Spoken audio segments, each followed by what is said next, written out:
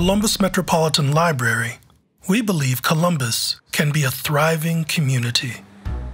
We believe in intentional investment, thoughtful conversations, and the pursuit of wisdom. We believe, from Columbus, my father said, you could go just about anywhere.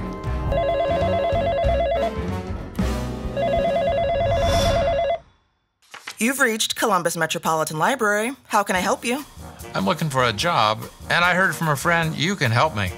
Absolutely. Let me put you through to John. He can help you with your resume, too, if you're interested. Good morning, friends. Welcome to Storytime. Okay, so first, everyone needs to shape their foil into what they think could be a boat. Then we'll see if it floats. I did it! Look, Mr. Austin, mine floats! I do not know if I'll be strong like Ruby. I do not know if these hands will become Malcolm's, raised and fisted, or Martin's, open and asking, or James's, curled around a pen. I do not know if these hands will be Rosa's or Ruby's, gently gloved and fiercely folded, calmly in a lap, on a desk, around a book, ready to change the world. Hi, Chris. Checking into your favorite study room today? You know it. Studying chemistry today. I have an exam next week. Señorita Pérez, qué gusto verla otra vez. Por favor, tome asiento aquí en su computadora favorita.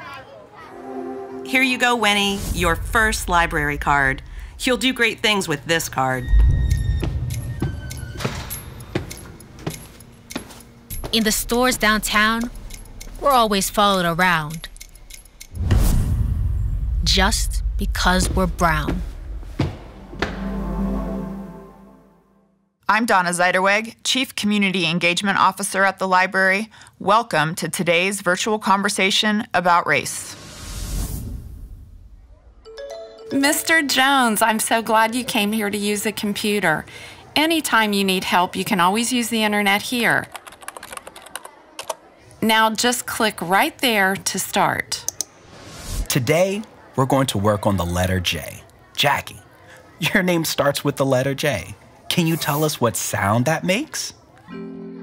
The first time I write my full name, Jacqueline Amanda Woodson, without anybody's help, on a clean white page in my composition notebook.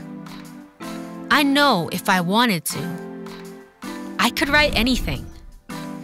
Letters becoming words, words gathering meaning, becoming thoughts outside my head, becoming sentences written by Jacqueline Amanda Woodson.